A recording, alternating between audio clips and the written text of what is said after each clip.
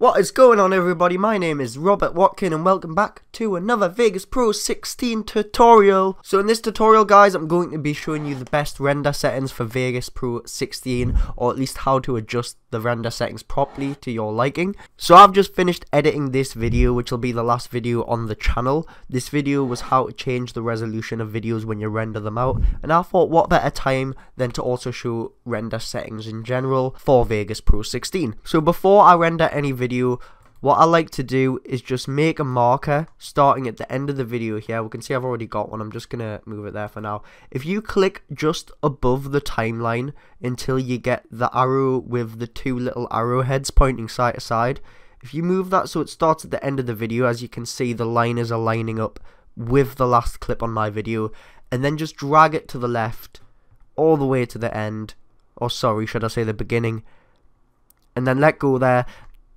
When I go to actually render the video out, I'm just basically going to say to Vegas, render everything within that loop. And it just means I'm not going to accidentally render something off over here if I have left any clips over there or something. I'm only going to be rendering out what I've got here. Now, many of you probably know that when you drag a clip onto the timeline, Vegas Pro will ask you if you want your project to match the media settings. If you click yes when that happens, you're probably going to be pretty well off when it comes to the template already. So the videos I've got here were recorded at 1080p 60 fps. So I'm going to want to be rendering this video at 1080p 60 fps. You can render videos out with different resolutions and different frame rates compared to what the video originally was. That's perfectly fine, but I would highly recommend having the render settings match up with the actual video settings. So to start, you want to click on up here where it says Project Video Properties. You'll get this little window here. And the first thing you want to do is make sure you've got your width and your height correct. So I have a 1920 by 1080p video, so I'm just going to retype it in here even though it's already correct, because I mean, why not? It's not going to harm anyone. So there we go, we've got 1920 by 1080p there. You want to make sure that the pixel aspect ratio is 1, it's square, because if you change it to something like this and then click apply, you can see you get widescreen video, which is not what you want. You want to keep that on square aspect ratio. And then you can choose your frame rate over here. Like I said, I recorded this in 60 fps, so I'm going to keep it at 60 fps. I did hit enter there, so I've accidentally just closed it. I'll open it back up. There we go.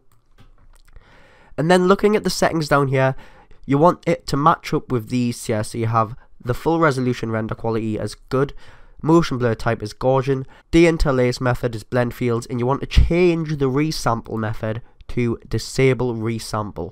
Once you've done that, you can save these settings just so it means in future projects you don't have to change it again. So I'm going to call this YouTube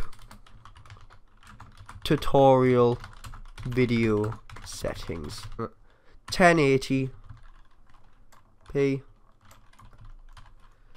60. Just so I know it's 1080p 60 fps as well there. And then I'm going to click that little save icon, and then when I hit the drop down, you can see that that is there in case I ever need it again.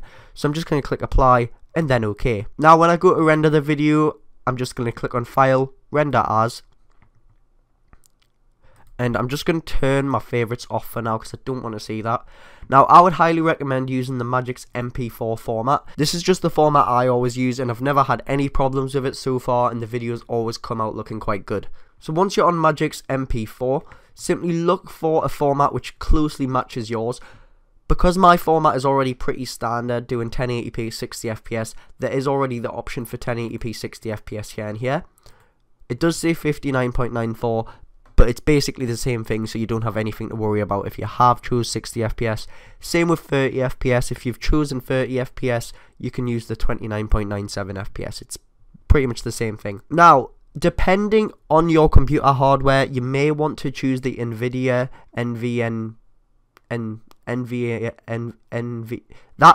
the NVIDIA NVENC, there we go, nailed it. This option basically allows your computer to render the video out with the graphics card. I tend to use this because I have quite a powerful graphics card compared to my CPU, and it just gets my videos processed a lot quicker.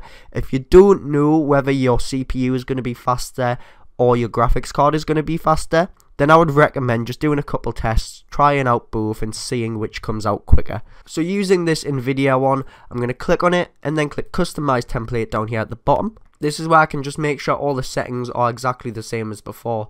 It is a little bit different, but we can see we've still got 1080p here. Once again, make sure your pixel aspect ratio is 1. And that's pretty much it. Once you're done, you hit OK. If you haven't changed any of the settings, then you can still just use that original one. If you have changed the settings, it'll make a second template up here, which you can rename if you want to, just by going into customize template and renaming it at the top here, and then clicking save. So now I've always got that one at the bottom.